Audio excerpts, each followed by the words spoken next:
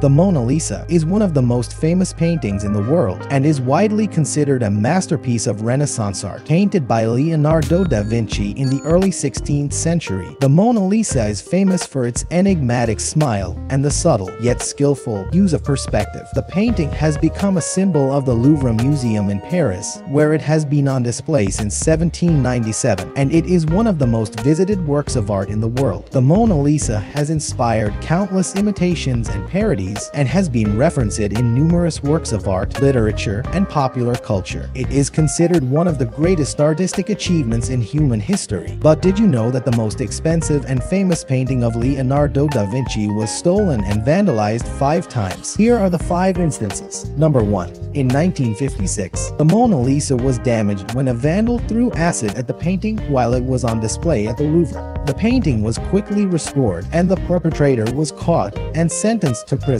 Number 2. In 1974, the Mona Lisa was stolen from the Louvre by an Italian man named Vincenzo Peruggia, who had worked at the museum as a cleaner. Peruggia stole the painting with the hope of returning it to Italy, where he believed it belonged. He was caught, and the painting was returned to the Louvre 2 years later. Number 3. In 2009, a Russian woman named Tatiana Sokolov attempted to steal the Mona Lisa from the Louvre by hiding the painting under her coat. She was caught and sentenced to a year in prison. Number 4. In 2010, a woman named Suzanne Montini sprayed red paint at the Mona Lisa while it was on display at the Louvre. Montini claimed that she was protesting the treatment of animals. She was arrested, and the painting was quickly cleaned and restored. Number 5. In 2012, a group of students from a university in northern Italy claimed to have stolen the Mona Lisa as a prank. They later admitted that they had just created a replica of the painting and had not actually stolen the original. The students were not charged with any crime. Subscribe for more videos like this. Thank you for watching.